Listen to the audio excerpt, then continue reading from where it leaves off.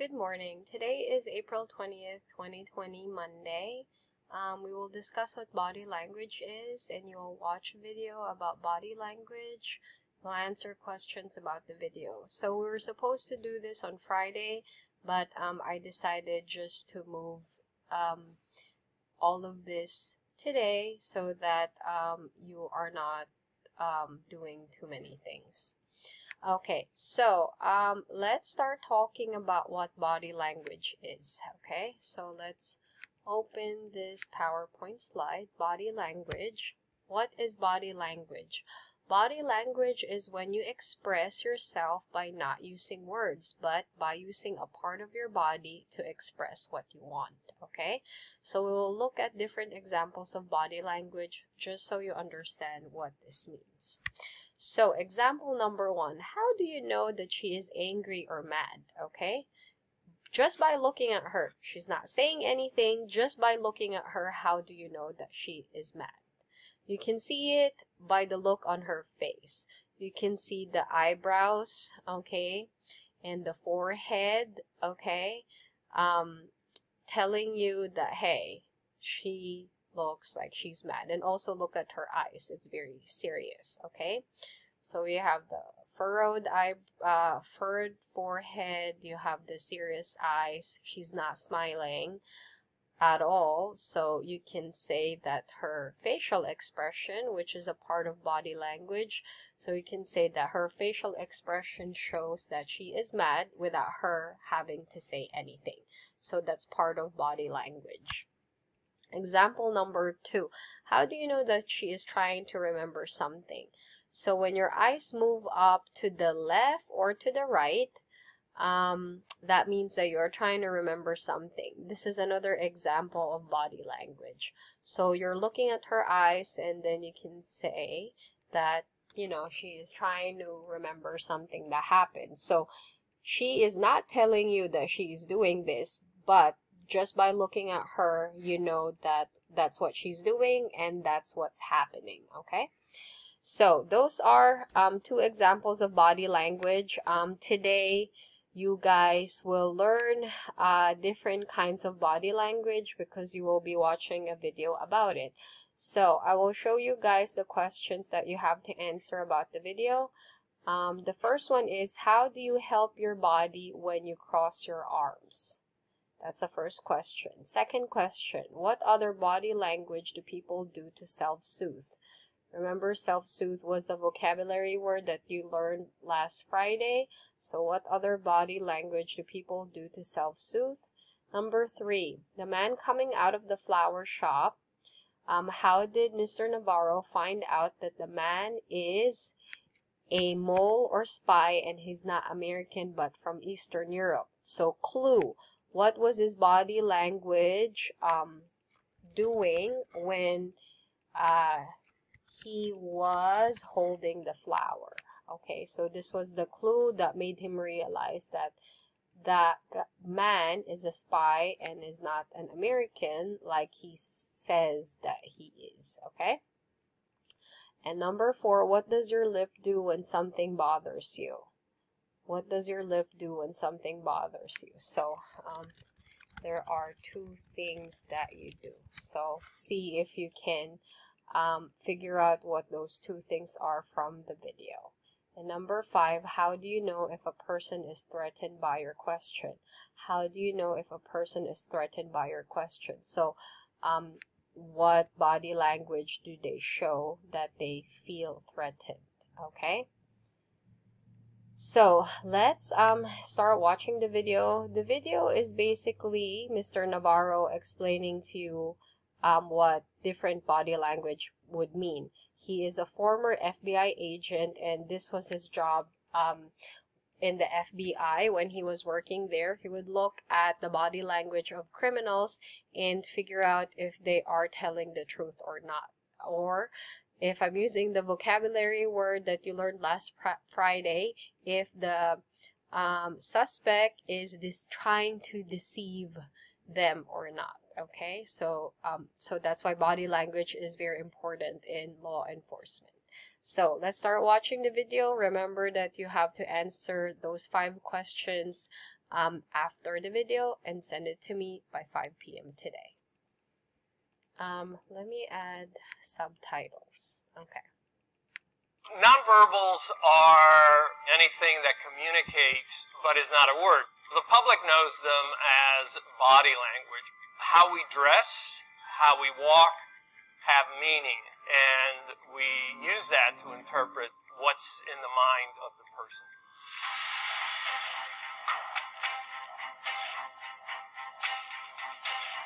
My name is Joe Navarro, and for 25 years I was a special agent with the FBI. My job was to catch spies. Most of my career I spent within the National Security Division. A lot of it had to do with looking at specific targets, and then it was about, well, how do we get in their heads, and how do we neutralize them?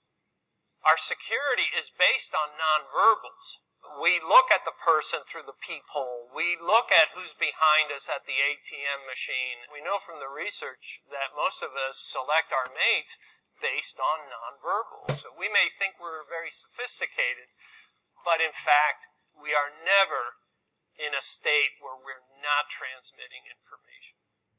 There's a lot of myths out there. The ones that stand out is if you cross your arms, that it's a blocking behavior. That's just nonsense. Even when you don't like the person that is in front of you, this isn't to block them out. It's actually to self-soothe. Because in essence, it's a self-hug. When you're sitting at a movie and you're watching, you're going to cross your arms. You're waiting for somebody, you tend to do this. What's interesting is we do this behavior more in public than in private. The other one that really stands out is as we think about something, we may look in a certain way. As we process the information, we may look in another way. It's certainly not indicative of deception, and it really shouldn't be used that way. All we can say is the person is processing the information. The other misconceptions are that if the person clears their throat, touches their nose, or covers their mouth, they're lying. We do these behaviors as self-soothers. They're pacifying behaviors. Scientifically and empirically, there's just no Pinocchio effect. And people who prattle that and say, well, we can detect deception because the person touches their nose or covers their mouth, that's just sheer nonsense. We humans are lousy at detecting deception. Espionage work is often nowhere near what we see in movies. And in one of the cases, we had information from another country saying, you have an American we think is actually a mole who somehow entered the United States, is able to pass as an American, but he's here working for a hostile intelligence service. And just fortuitously, he was videographed coming out of a flower shop. We're looking at the video, and everybody in our small unit, we were saying, well, there's not much there. You know, he's coming out of the shop, getting in his car. And I said, stop the film right there. Just as he came out of the shop, he took the flowers, and most Americans tend to hold the flowers by the stalk so that the flowers are up. This individual took them and grabbed the stalk and then held the flowers so that they were facing down. And I said, that's how they carry flowers in Eastern Europe. Rather than confront him about, are you a spy, I decided to do what's called a presumptive. So as I sat there with him, I said, would you like to know how we know? And he had this look on his face, and I said, it was the flowers. And then he confessed. When I came into law enforcement, I thought it was all about the confession. It's really about FaceTime. In my 25 years in the FBI, it was a rarity that a person didn't eventually reveal what I needed to know, because we would sit down and have these very lengthy conversations. I look at behaviors to do an assessment. What is this person transmitting in relations to any stimuli? My further questioning comes from my observing these behaviors. The first thing I look at is I look at the hair. Does it look healthy? Does it look well-groomed? The forehead is very interesting because a lot of times we reveal stress A lot of the things that we have gone through life are often etched in the forehead. I look at the eyes to see if they're red or not enough sleep. This small area here between the eyes called the glabella, it's one of the first areas that reveals information to us. Most often when we don't like something, we do that bunny nose of I don't like. We don't really know what our lips look like. And we tend to compress them. When something bothers us, when something really bothers us, we tend to suck them in. The mandibula, and look at the cheeks. We may do something like this. We'll rub our tongue against the inside of the cheek. But when we try to hide it, then it tells me that this person is trying to do some perception management. And if they are, I want to know why. At the neck, I want to see if there's any head tilt. Because head tilt, the person is more relaxed. The minute the head tilt goes away, there's usually some issue. I'm looking at the shoulders. You ask somebody a question and they don't know, both shoulders shoot up very quickly. And then I look at the hands. When something's troubling us, we tend to stiffen our fingers, interlace them, and almost like a teepee, we move our hands back and forth very slowly. This is to be differentiated from when we do the steeple, which we do in this position. When something's at issue, we tend to put our hands on our hips and we become very territorial. This is called arms akimbo. But look how it changes when we put our thumbs forward, and then it becomes one of more of I'm inquisitive.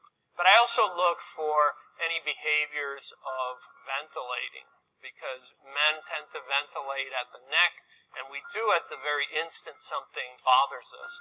And then I look at the legs to see if there's any brushing of the legs with the hands, which is, again, to pacify. And then the feet. Do I see any behaviors such as wiggling of the feet, kicking of the feet?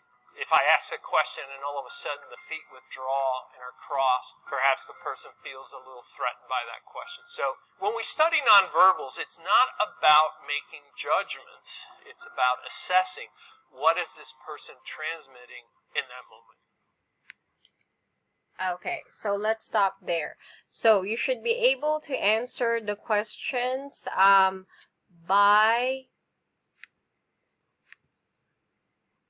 listening to the information in the video. If you need to hear it again, you can rewind this. I can also send you guys the YouTube link for the video. Just make sure that you stop at 7:08 if you are going to the YouTube video to listen to it again. Okay, so remember that I need the work by 5 p.m. today. If you guys have any questions, please let me know. Have a good one. I'll talk to you tomorrow. Bye.